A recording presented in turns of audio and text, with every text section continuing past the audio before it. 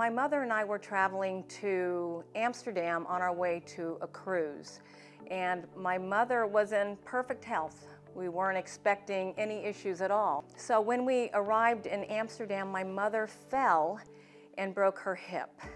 It was just horrible. It was shocking, and it was scary being in a foreign country. Of course, very few people were speaking English, and I just didn't know what to do. The ambulance came, and so we made it to the hospital where they said she needed surgery. And so they were planning all of that, and I was just internally panicking. I didn't know what to do, but I did know that I had the insurance, so I called Allianz. And when they answered the phone, honestly, I cried. I cried. There was an American English-speaking person telling me, "It's gonna be okay. Everything is gonna be fine. We're here with you. We've got your back. We're gonna do all of the logistics, and everything is going to be okay." And they got all of the contact information with the hospital, and they started immediately working on how we were coming back home. Allianz just took care of everything. When the surgery was over and the 2 weeks were over, it was time to travel. Allianz sent in a flight nurse, Daniel Turing.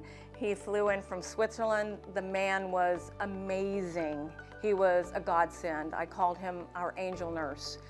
He came in, he worked his magic with the doctors and made all of the arrangements to bring us back home. He was always in contact with Allianz, and they had an ambulance waiting to take Mom to the airport. They had a limousine waiting to take me to the airport right behind the ambulance. I didn't have to worry about any of the logistics. I just had to be there for Mom.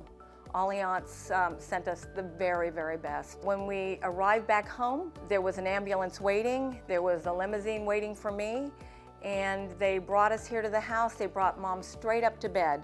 It was fantastic. Allianz paid for all of the medical. I didn't have to worry about the first class flights for both Mom and I.